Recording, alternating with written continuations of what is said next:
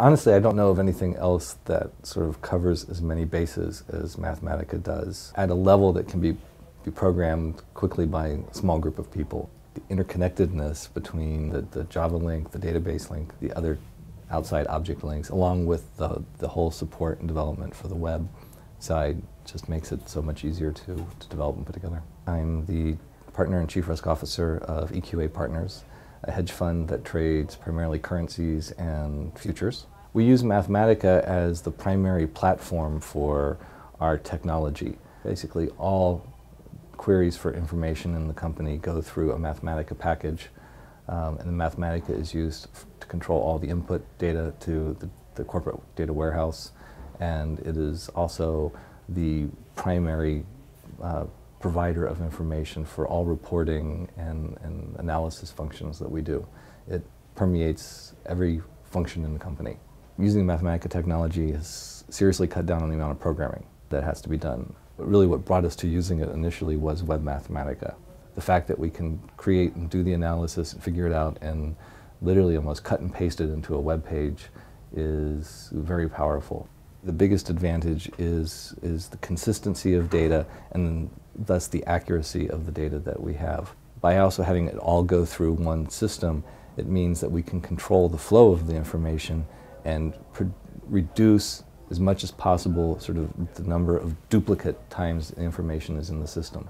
So that if we have to go back and fix a number or there's a problem with a price in the market, we only have to correct that one place, and then that correction is immediately filtered through all of the types of reports that would depend on that information. So this is all being driven by webMathematica. So what we're looking at here, for instance, are current positions. This is the current live positions that we have on as of this time. These are net positions. If you wanted to look at what actual trades made up these positions, you can click on one of those and you will get the particular trade details of all trades that we did to make up that net position. What this is showing is the current volatility analysis of the funds, commonly called VAR, value at risk. So for our currency fund, this is showing net and gross weights of all of the positions. We also have economic models that we run. They're VAR estimates based off current market data, and also they're VAR estimate based off of our models. The rest of the section here is details that make up those calculations.